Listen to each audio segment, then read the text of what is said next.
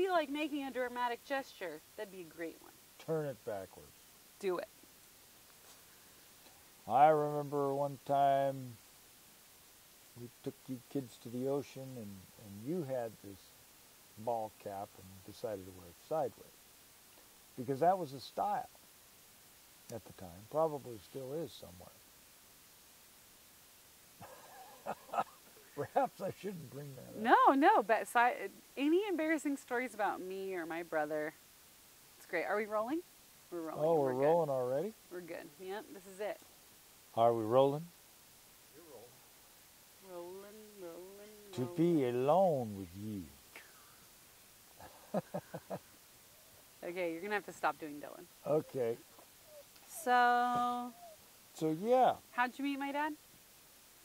Well, here we are. I think first of all we should say that we are way back in 2011. Cinco de Mayo, 2011. For all of the future posterity and to whom it may concern, who might possibly view this film at any time in the future, which is now, for instance.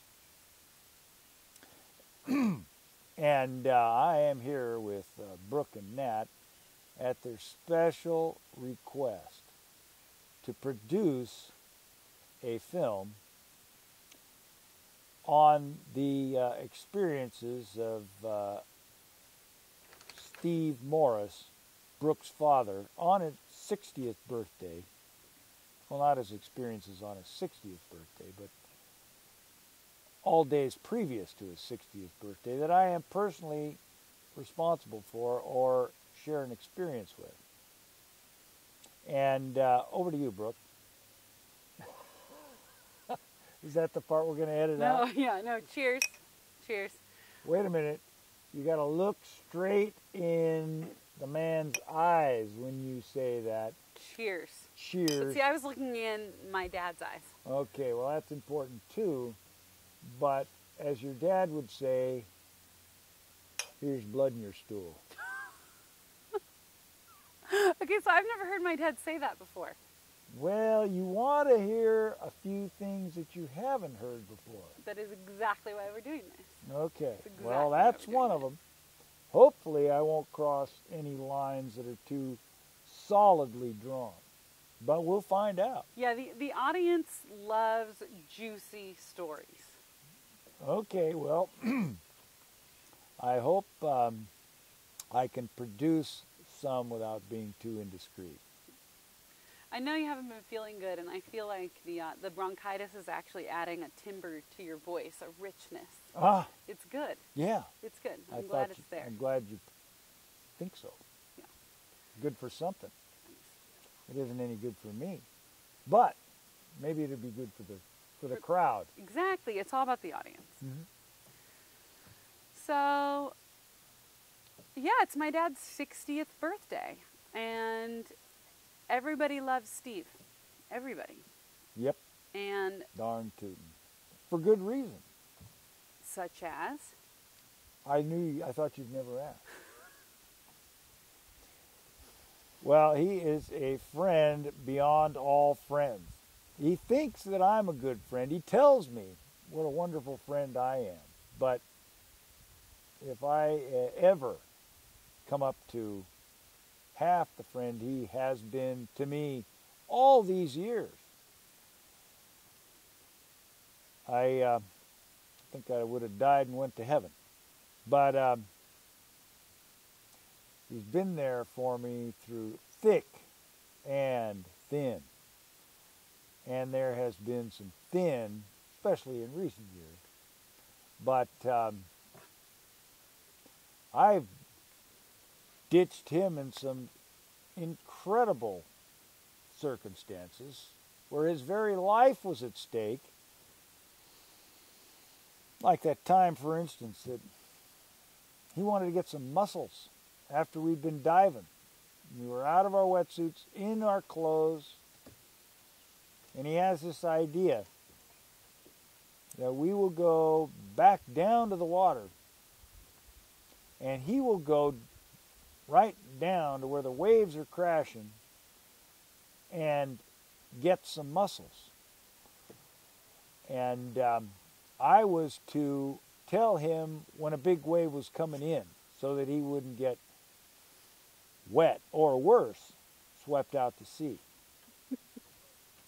So I did pretty good for the first couple of waves. They weren't too bad, you know. I'd say, hey, there's a wave coming. Get out of there now, Steve. Well, it wasn't long before along came the wave of all waves. And I choked. I just turned around and got out of there. And he got wet. He got real wet. So I felt bad about that. In fact, I feel bad about that to this day. Actually, I meant it for a joke, but he got so wet that it really wasn't all that funny. So that's, you know, and So yet still he still hangs out with me. He thinks you've been there for him. He thinks so. Yeah. Yep. That particular time I let him down. But if I had another chance, if he ever needed anything again, but he's so self-reliant that I can't imagine him ever needing anything again. But I would love to redeem myself at some point if that was possible. He's probably learned his lesson and he's just stopped asking you for stuff after that, right? That could very well be. I mean, he didn't get to be 60 years old by rolling rocks up hills. He is a learner. I'll give him that. Over to you, Brooke. Thanks, Chip. One of the reasons my dad holds you so dear is because he's in constant awe of you. He says when he's on a trip with you, he's looking at your butt because you are just, out there. You're gone. You're up the hill.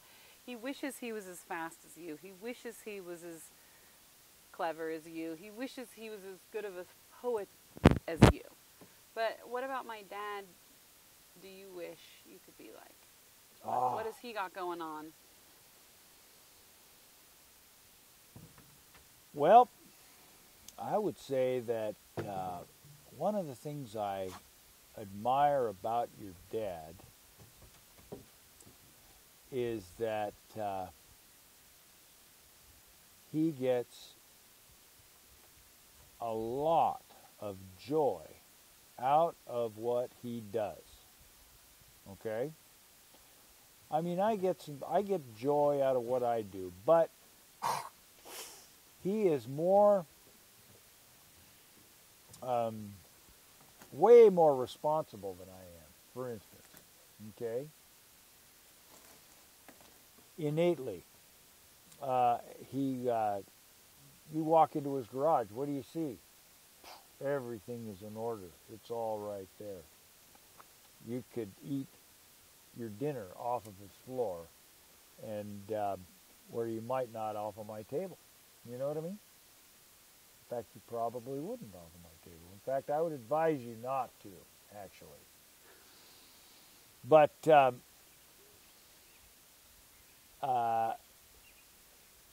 like he goes over to the plumbing shop that your grandfather used to have, and he's getting that thing in shape.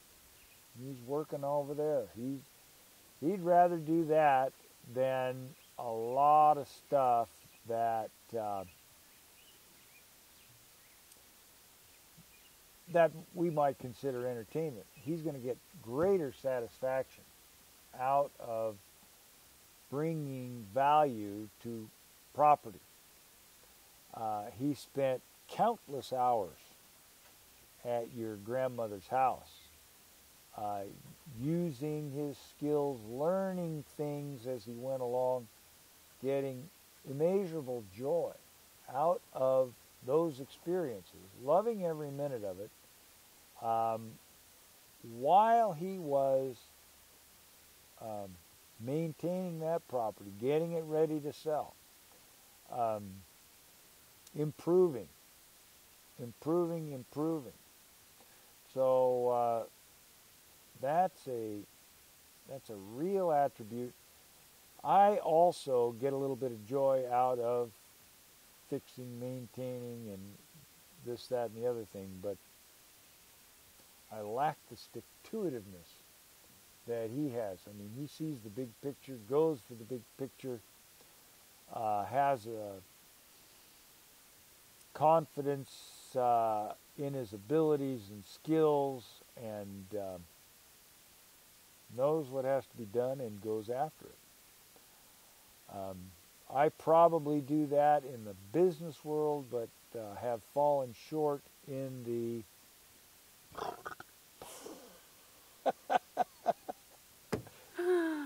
pardon me, in the home improvement arena.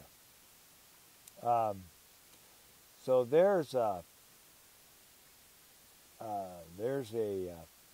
area where I admire what he's got going on.